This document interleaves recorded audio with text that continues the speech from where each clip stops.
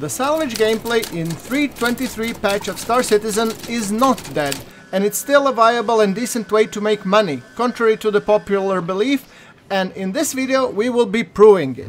The long-awaited 3.23 patch for Star Citizen has dropped, and with it many changes that affect economy, balance and gameplay.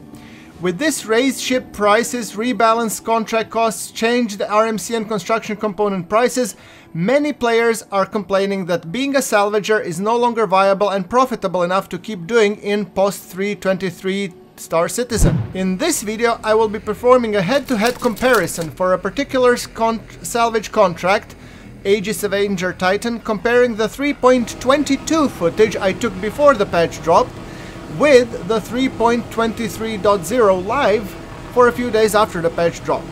Then we will compare the costs, the profits and overall learning potential, and then after I will show you how salvage can be profitable and a viable gameplay loop if you choose to pursue it regardless.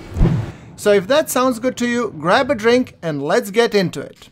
Before we continue, if you're just considering getting into Star Citizen, there is a free fly going on, so you can try Star Citizen for free and determine if the game is for you.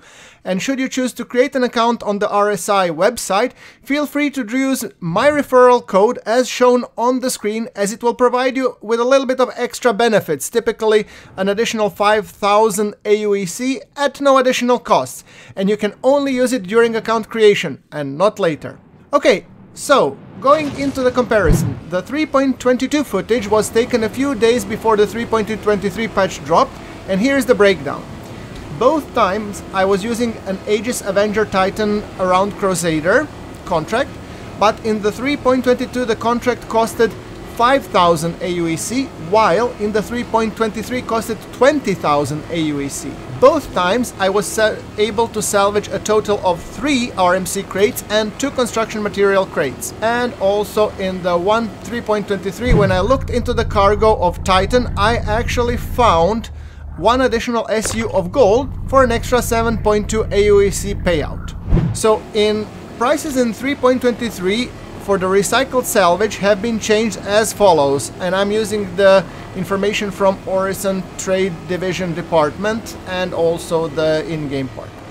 So the RMC price went up from 13.5k per AUE to 14.5k AUEC per SU box, for a total rise of 6.7%, while the construction material price plummeted from 6,000 to 1,500 per SU, a drop of 75%. So if we were to calculate our profits in 3.22, we had a sale of approximately 52,500 AUEC worth of materials, and when deducting the 5,000 for the contract cost, we landed a profit of 47,500 for an Aegis Avenger Titan salvage contract. In the 3.23, we had a sale of 46.2 worth of materials due to the lower prices of the construction materials, and when deducting an extra 20k for a contract cost,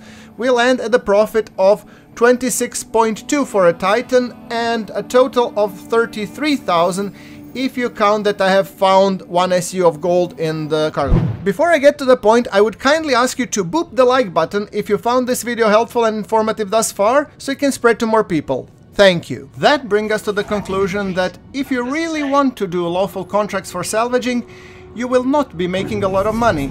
And if you only look there, in that case, salvage is truly dead. Now I hear you asking with a confused look, well, Grumforks, you said it's not dead, now you're saying it's dead. Make your own damn mind. Allow me to explain. Salvaging is dead if you look only at legal contracts, but there is another salvage game loop that still works and it still nets you a decent chunk of money. I'm talking of course about salvaging panels. They are a little bit more difficult to find, however it can net you decent loot. Let's look at the benefits. They cost nothing but time, so there is no upfront cost. Second, they are pure RMC, which is actually high value. And 3, they can be farmed and they're usually closely packed. The downsides are that they are sometimes bugged and sometimes tough to spawn if you need to wait for them a little bit and if you're all on location, so you can bump into them without knowing. So if we put the panels for a comparison, during the approximately 20 minutes I was able to scrape almost a full buffer. As you can see in the footage, that netted me approximately 175,000 AUEC. Not bad for honest day's work, right? Furthermore, if you choose to fully stuff the vulture, we are looking, because in the vulture you can stock approximately 20 SU plus 13, we're looking here at approximately profits of 400,000 AUEC cargo whole, with zero upfront costs. So, what did we learn today? We have learned that salvage contracts have indeed been nerfed in 3.23 to the point of being irrelevant, and that it's worth checking cargo trunk if you still want to engage in the salvage. We have also learned that the most profitable salvage gameplay is finding the ships at Yela or Lagrange points, but if they can be plagued by the spawns, delays, bugs, but when it comes to yield, they can yield you a decent profit given the no upfront costs. Hope you liked today's video, and if you like, do make sure that you press that like button, and I will be seeing you in the next one. Thank you very much for watching. This is Grumforks signing off.